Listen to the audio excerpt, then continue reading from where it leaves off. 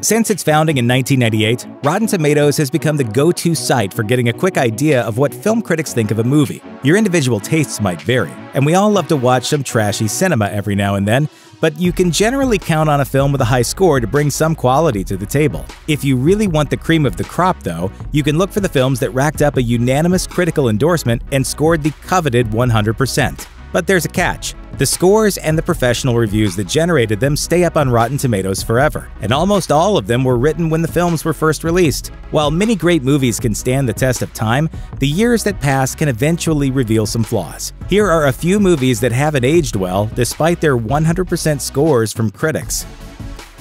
The Interview.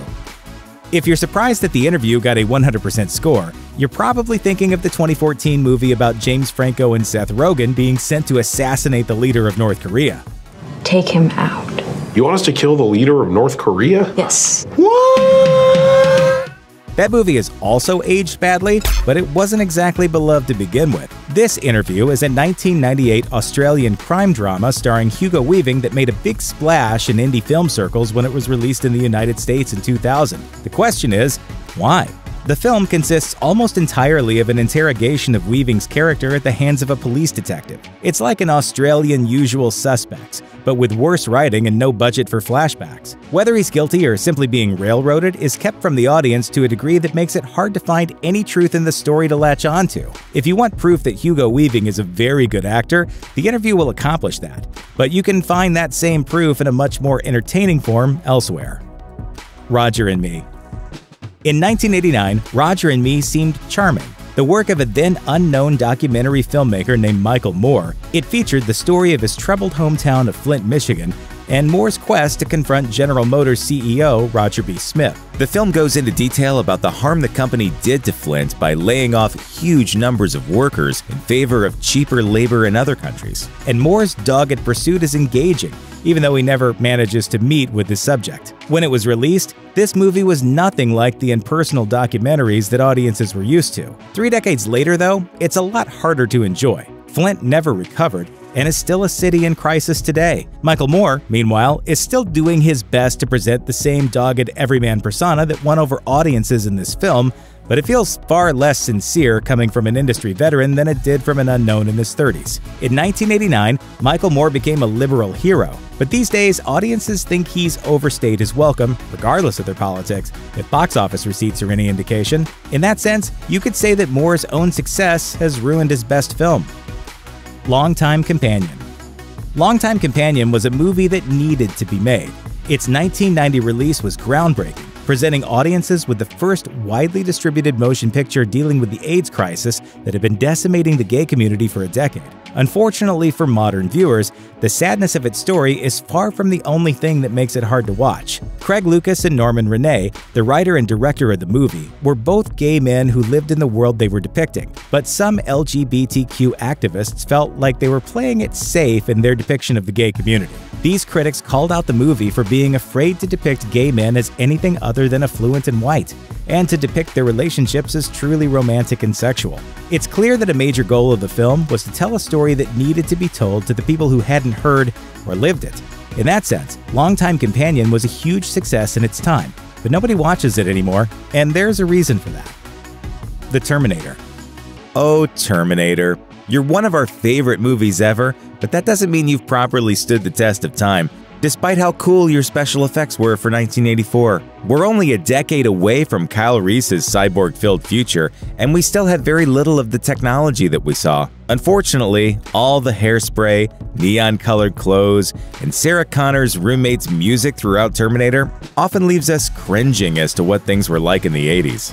The Terminator is justifiably looked back on as a sci-fi action classic, but from a modern perspective, it has a few big things working against it. For starters, it's a victim of its own success. It's so influential on everything that came after that we've seen the innovations and ideas that it brought to the screen refined dozens of times over the years. Even Arnold Schwarzenegger's iconic, emotionless, unstoppable killing machine, which blew audiences away in 1984 and made Arnold a household name, seems a little less special after 30 years, a handful of sequels, and a couple hundred imitators. I'll be back. Ha! You did not gonna say that, did you? That's what you always say. I do? In that respect, it's a lot like watching the fight scenes in The Matrix and trying to remember how innovative they were before that style was in literally every action movie. Secondly, there's Sarah Connor, the target that the Terminator is sent back in time to execute. By Terminator 2 Judgment Day, we've seen Linda Hamilton evolve into a muscular, battle-ready action hero in her own right, which is the main thing that makes revisiting the first movie feel so off. Here, she's a nearly helpless, big-haired damsel in distress who has to be rescued. And the fact that she's being targeted solely because she's eventually going to be someone's mom isn't the most empowering storyline for a female science fiction lead. They came to fight for the one woman who could save their future. None of this ruins what is definitely still a great movie, but for a film about the future, it definitely feels dated. The Searchers. John Ford's 1956 Western, The Searchers, is one of the most beautiful films ever made, and features what is easily the best performance by screen legend John Wayne. Wayne stars as Ethan Edwards, a Civil War veteran who spends years looking for his niece after she's kidnapped by Native Americans, leading him to hate all Comanches. That hate is treated as a flaw in his character, and that's a far more nuanced and progressive perspective than was common in westerns of that era. Unfortunately, that nuance just makes the still ingrained racism throughout the movie all the more glaring. There's a whole subplot with a Native American woman who believes herself to be married to a white man who has no interest in her, played entirely for laughs. Beyond that, Ethan's blatant racism, particularly when he expresses a willingness to kill his own niece if she's slept with or even been assaulted by a Native American, makes him seem less like a deeply flawed anti-hero and more like a monster. The Searchers is absolutely worth watching for its cinematography and performances, but there's a lot you'll have to ignore to enjoy it. Holiday Inn. Racism has to be pretty egregious to stand out in a movie from 1942, but Holiday Inn manages to pull it off in a single scene.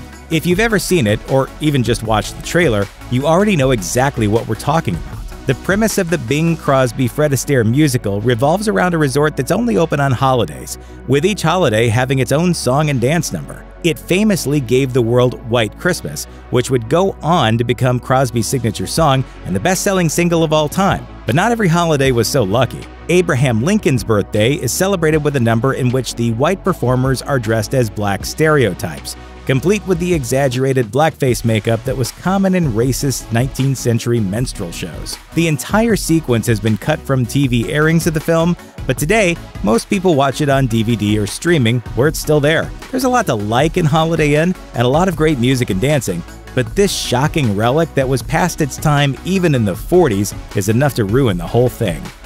Thanks for watching. Click the looper icon to subscribe to our YouTube channel. Plus, check out all this cool stuff we know you'll love too.